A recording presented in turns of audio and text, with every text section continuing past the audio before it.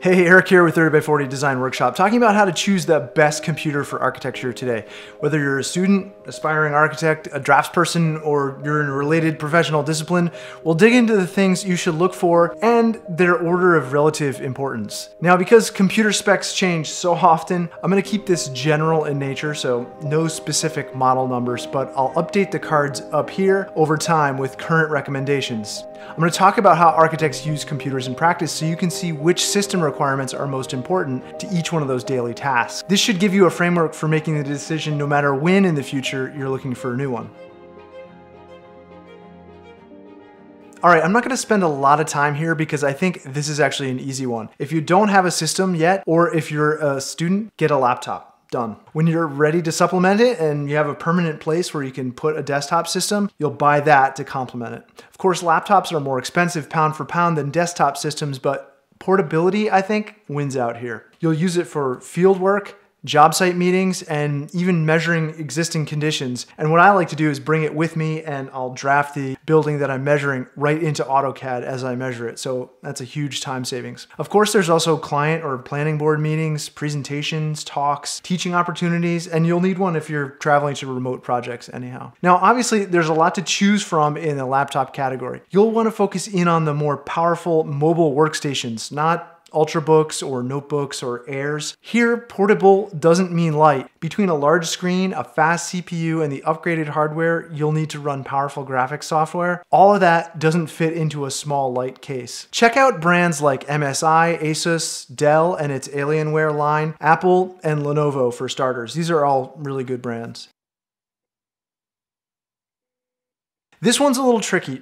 Although many of the CAD, BIM, and modeling softwares are native to the Windows operating system, you can have almost anything you want on either operating system. Having used both in the past in production environments, I don't actually think they're that different. Yes, the UI is different and the design and the internal hardware too, but they have roughly equal capabilities. What you will notice is lagging or slow load times or render times, lagging context clicks. Generally, anytime you're using the software and it's slow to respond, those are the things you'll notice most. And importantly, those are things that impact your efficiency and how much you can get done in a day. Now, assuming you can solve those things with either a PC or a Mac, and I think you can, then software choice, budget, and optionality are probably the more important drivers of the decision to choose one platform over another. It's fair to say that Macs are more expensive than PCs. They're not as easy to upgrade or swap out parts like hard drives or upgrade RAM, and they're also more limited in the natively ported software you'll have to choose from. Notably absent from Mac OS are two industry favorites, Revit and 3ds Max. But for BIM software in a Mac environment, there's Vectorworks or ArchiCAD,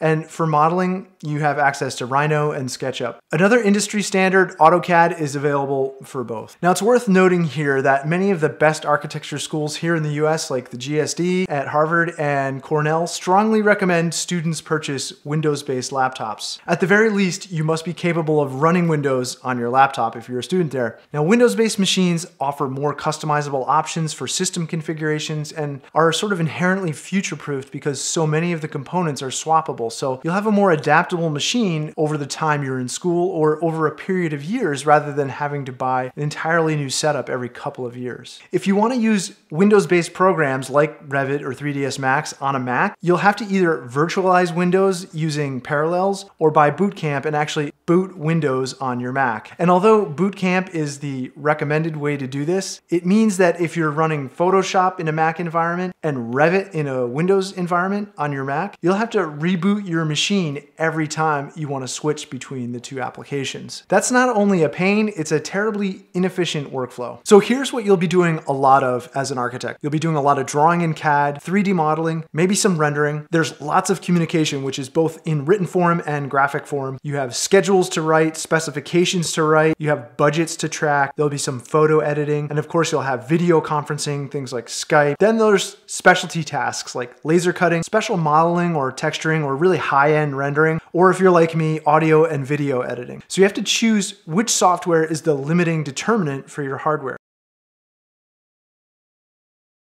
Designing architecture requires we use graphically intense applications for 3D modeling, rendering and CAD work, and the CPU is the brain that does all the necessary calculations. Now, there's a lot of technical jargon to wade through when you're looking at processors, and I know it can be intimidating. Kaby Lake, Ryzen, i5, i7, Intel, AMD, cores, chipsets. For most architecture tasks, you basically want to buy the fastest processor you can afford. Now, you'll also hear about multi-core processors, quad cores, dual cores. So what does all that mean? Well, this has to do with how your software uses the CPU to do the necessary calculations. And stick with me here, this is actually pretty simple. There's a difference in the way that 3D rendering, 3D modeling, and CAD drafting software assigns tasks to your processor. 3D modeling and CAD drafting software are generally single-threaded tasks, while rendering, ray tracing, and video transcoding are generally multi-threaded. Single-threaded means it can only happen on one core of the processor at a time, while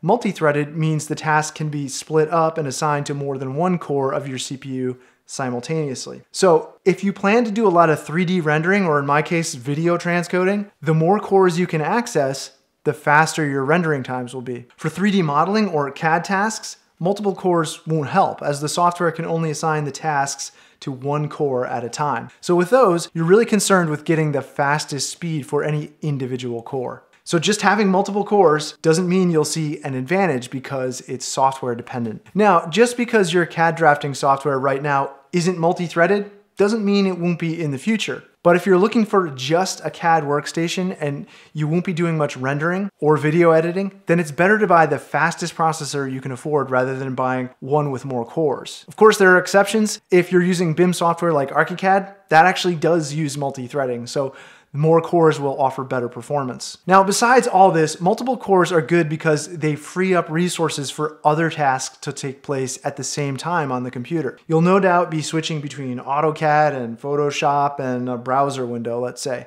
So you'll want the ability to do that without a lot of lag. Having multiple cores will allow you to be a better multitasker. In general, with CPUs, higher clock speeds, this is the gigahertz number, will provide a peppier and sort of smoother experience. Now, a lot of people misunderstand what a graphics card actually does. It doesn't actually make your modeling tasks faster. Your graphics card controls how fast your display repaints itself, how fast it refreshes the results of your modeling and rendering tasks. If you've ever seen a model sort of lagging on the screen as you rotate it, that's usually because the graphics card is underpowered. A dedicated, or as it's often called, discrete graphics card is one designed specifically for graphics intensive work, and it stands separate from the CPU. It controls how many frames per second your screen will refresh.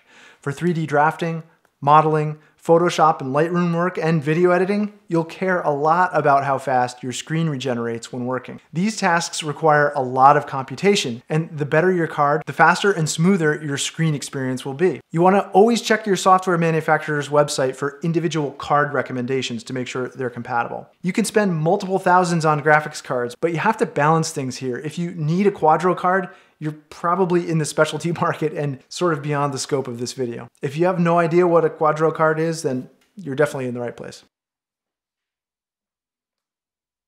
1080p, 4K, 5K, 8K. This is simply referring to your screen size in pixels. Now, the screen behind me here is a 5K screen. It's 27 inches wide. That screen is 5,120 pixels wide by 2,880 pixels high. With screen size or resolution, bigger, in my opinion, is always better. Your CAD graphics and modeling work will involve lots of zooming around and large sheet sizes. The larger your screen, the less of this navigation you'll have to do and the more time efficient you'll be. More screen real estate also allows you to bounce between open applications, checking things, cross-referencing other materials, picking up red lines, things like that. So on my desktop system, I still feel like I could use more space. On a laptop, you'll be confined to 15 or 17-inch monitors, so there's actually a lot less space. Of course, if you pair a laptop with an external monitor or two, you'll double or triple the room available, so take that into account as well. Another thing that affects how lifelike and realistic your picture is pixel density, or pixels per inch. So this 5K Retina display has a pixel density, or PPI, of 219, which is roughly equivalent to the 15-inch MacBook Pro's Retina display at 2880 by 1800 pixels. A Retina display simply refers to that pixel density that's high enough where the human retina can't pick out the differences between individual pixels. The closer it is, the higher the density needs to be. So if you're holding something in your hands at about 12 inches away, that number turns out to be close to 300 pixels per inch, whereas on a desktop, you're slightly further away, so it's lower. The amount of information you're able to store in RAM directly affects how fast you'll perceive your system to be. The instant response when executing commands like context menu clicks is attributable to the amount of RAM you have. The more you have, the more programs will use up to a certain point, but it will also help keep recent files close at hand and quickly accessible. 8 gig is a suggested minimum for most software today. 16 gig is better. When speccing your system, make sure you have a path to upgrade it later. More slots are always better. This will accommodate future operating system upgrades, and it's an inexpensive way to increase performance if a new software package has left you feeling underpowered. Now, RAM is also classed by its speed too, so higher numbers are always better. SSD or solid-state drives are really fast. They don't have moving parts, and so you can access your data extremely fast. Putting your operating system and your program and system files on a solid-state drive will give you a definite speed advantage. And they use less power, which is great on a laptop. They're also generally more reliable. The trade-off here is that they're actually pretty expensive. Your other option is the HDD or hard disk drive. Now these use disks or spinning platters to store your data. These of course do have moving parts, which means they're slower and more apt to break over the life of your computer. But they're also much less expensive per megabyte of storage space. The trend today is to use HDD drives as data drives to store the masses of files you don't need to access all the time, and SSDs to install the operating system and applications. This allows the speed advantage of loading applications and your operating system quickly, and then you can save on the cost of the large amount of data space you'll need to store all your files. If you pair a 256 or 512 megabyte solid state drive with a 1 terabyte or 2 terabyte hard disk drive, that offers a good balance of speed, price, and storage capability. Apple refers to this combination as their Fusion drive.